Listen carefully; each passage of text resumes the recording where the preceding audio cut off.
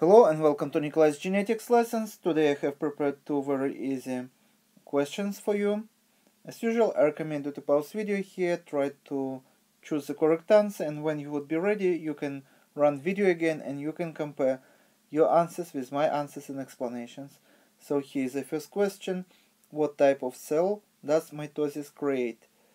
And answer A. Diploid, B. Haploid, C. Gamete, and D. Sperm.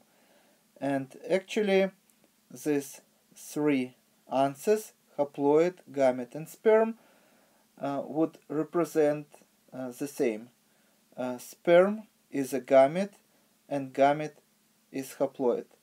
So actually mitosis is division of the autosome, and autosome produce autosome, so diploid cell would produce diploid cell. So the correct answer would be answer A.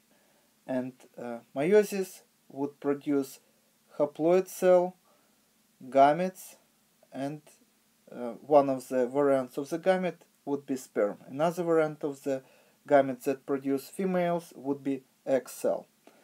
And next question, if an organism is heterozygous for two genes, gene D and G, what is one of the alleles that would be found in the gametes produced?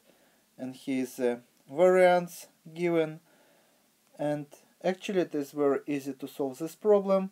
So basically we have two genes here, and because all the organisms are diploid, or more correctly would be to say most of the organisms are diploid, because some plants can be polyploid, can be triploid, can be tetraploid, pentaploid, hexaploid, and so on.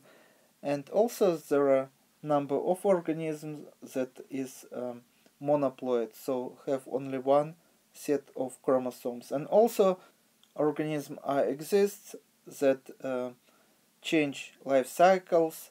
In one life cycle they can be monoploid, and in the next generation they can be diploid.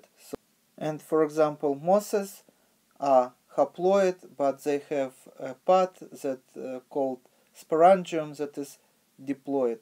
So there are very different variants exist in the nature. So you have to remember that here we have two genes, and diploid organism may have two variants of the same gene that we call alleles. So in our example we have gene D and gene G, and both of them are heterozygous, so both genes represented here by two variants of the alleles, dominant allele and recessive, dominant allele and recessive. So these two genes can produce haploid gametes, and one of the variant of the allele have to be present in a gamete. So the first variant would be capital D, capital G. Second variant of the gamete would be capital D, small g. Third variant would be small d and capital G.